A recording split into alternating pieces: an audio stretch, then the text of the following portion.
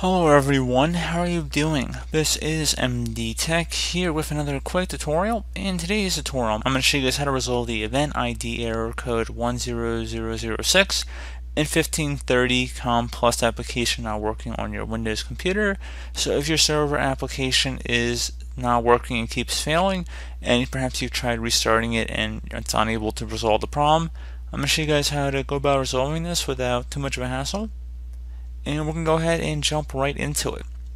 And we are going to start by opening up the start menu, type in local group policy. Best match should go back with edit group policy, so go ahead and left click on that.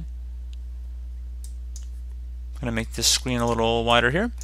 And you want to now expand underneath computer configuration, so we can collapse the user configuration section, but under computer configuration, double click on the administrative templates folder.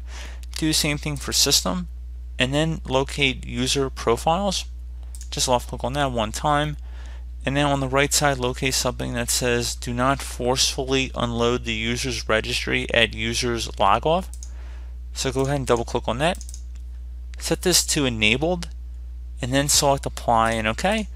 You will need to restart your computer for this to take effect, and that should be about it. So as always, thank you guys for watching this brief tutorial. I do hope I was able to help you out, and I do look forward to catching you all in the next tutorial. Goodbye.